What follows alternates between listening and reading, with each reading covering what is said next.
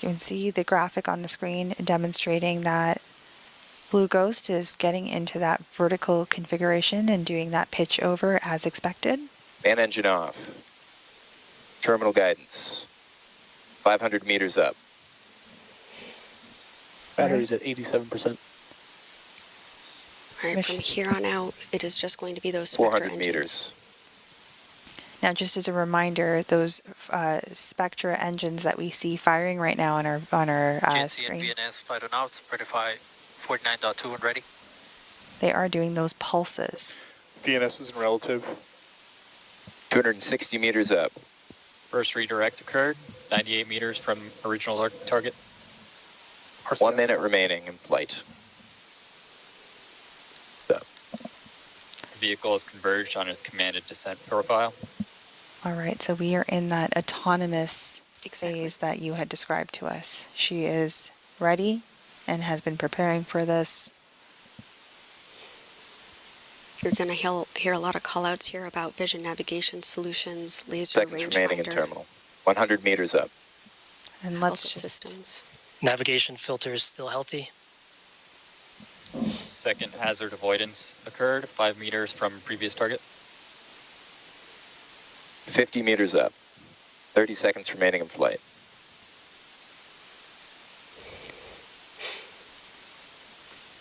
Payload verify 49.4. Copy. Verified. 11 meters up.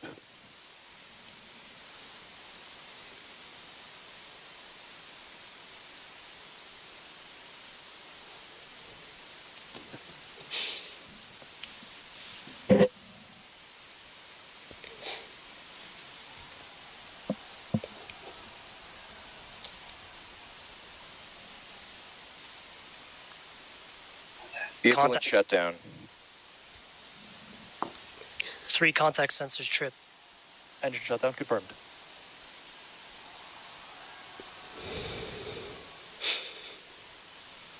Power is nominal, vehicle is charging. IMU reports lunar gravity and it is stable.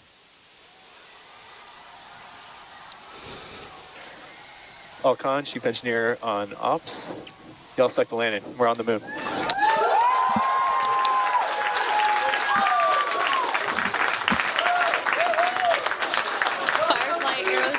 Just became the first commercial company in history to complete a fully successful moon landing.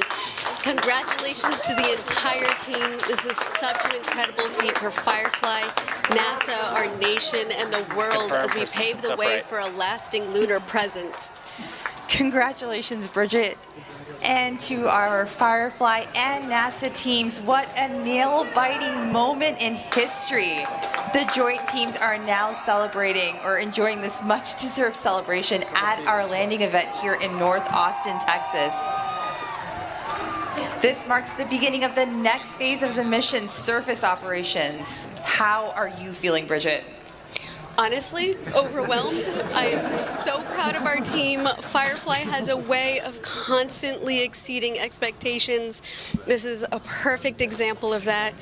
Over the last 4 years, so many dedicated Fireflies across different teams and disciplines came together to make this happen. Now we have a permanent presence on the moon with every employee's name engraved on a Blue Ghost plaque. So now when we look up at the moon, we can tell our kids and future generations that their family name is up there. Thanks to this team and everything they have achieved. But it's not over. We will be operating the payloads and gathering even more data that will make an even larger impact on the future of space exploration. Congratulations. Thank you. And now this lunar lander is gearing up to conduct those surface operations and downlink that anticipated image from the lunar surface. So while we stand by for that, we have Tony back with some guests from NASA's Science Mission Directorate. Tony. Here, we're going to be right here. Enjoy, you'll be right here.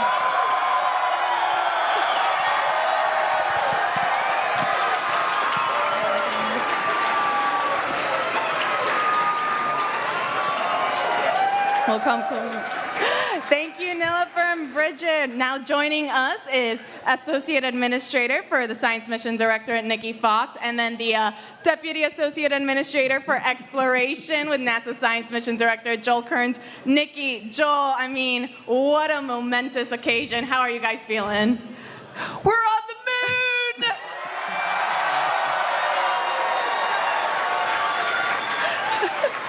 So my question is, what do you think of that Firefly team?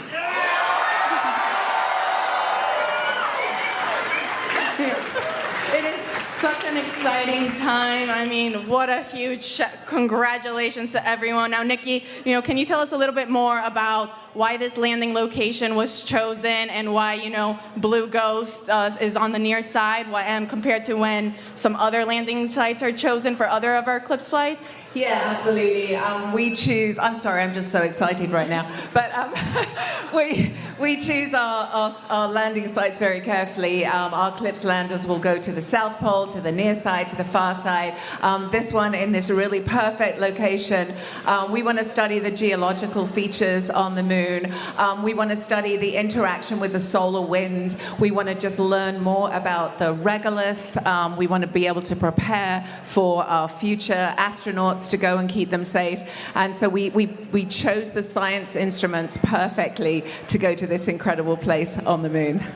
That we did. And Joel, this is the most NASA science that we have sent on Eclipse flight thus far. Can you tell us a little bit more then? What is the primary goal, or what are we hoping to find then with all of this? So we're landing in a place that's of great scientific interest, but it was also at a very achievable place to land.